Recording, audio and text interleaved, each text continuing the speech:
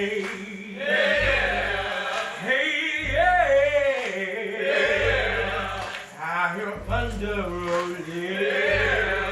It's behind now. Oh, we're gonna roll like thunder. I'm gonna sit down on her. Feel the rain fall.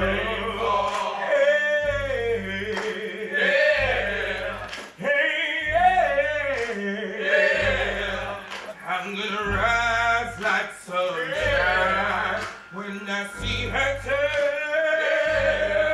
I'm gonna rise like sunshine. I'm gonna sit down on her. Feel the sun burn. Hey, hey, hey, hey, yeah. Got your business, boy. You know it. Come on, man. Hello, Jim. You are think you are? Yes, sir. All right then. Couple of questions for you. You want some water? Bring the governor some water. No, thank you. We fixing to talk about that mess with Mr. Frank. Yes. I'm already doing it here as an accessory. What wrong y'all want? A little of your time. What you guys looking at? Hey. Then I got a little something to say.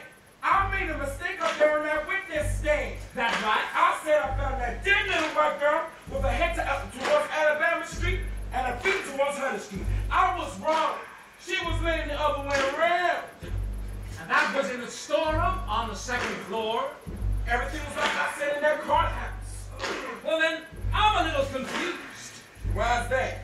Well, when they found the body, coroner's report says that there was sawdust in the mouth and in the lungs. Hey! You any idea what that means? It means she was still alive in the basement because there isn't any sawdust on the second floor. It means she was still alive when you carried her into the basement. Then she must have come back to life. Cause she was dead as last Christmas Eve when Mr. Frank showed me the body. They're gonna roll like thunder. Coroner's report raises a few questions about your story. Wouldn't you say? That corner, he the one that black? That's the one. Plenty of it on the second floor. Might not been sawdust in that little girl's mouth.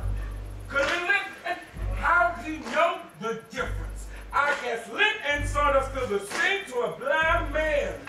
He's got 45 years experience. That right? You can try to prove that.